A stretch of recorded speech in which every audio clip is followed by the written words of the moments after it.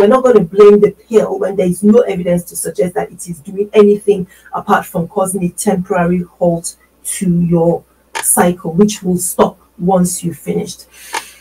But in that sense, I need to mention this about something that we might miss, and is masking of certain conditions that were present before you started the pill. And I get this from women who say, oh, I started the pill and XYZ amount of time passed, and then I discovered I had PCOS. And it's as if, it was the pill that caused the PCOS. And we don't have any evidence for that. I know that some people will come back at me and say, oh, it's all these hormones and things that cause all these problems. I hear you. But actually, what most likely has happened is that the PCOS was there, but it wasn't picked up at that point, because probably in a younger woman who wasn't really about to start having children, or she was having irregular periods and her natural cycle hasn't achieved the balance that it should. So it is not abnormal to have irregular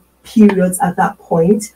And so the solution sometimes would be to use the pill to try to bring that balance to the cycle. So you try to put on the pill to regulate that, which we commonly do.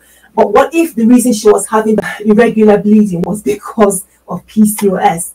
So we would use the pill and mask the condition. So it just hides it.